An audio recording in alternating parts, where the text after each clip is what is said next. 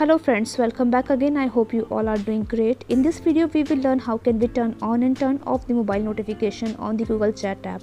Let's get started. Open the Google Chat app. Click on the three bars on top of the screen on the left side. Here you have to click on settings. Now you can see mobile notifications. Click on this to activate this. Now this is activated. It means you will receive mobile notifications here. Also you can deactivate this if you click again to this button.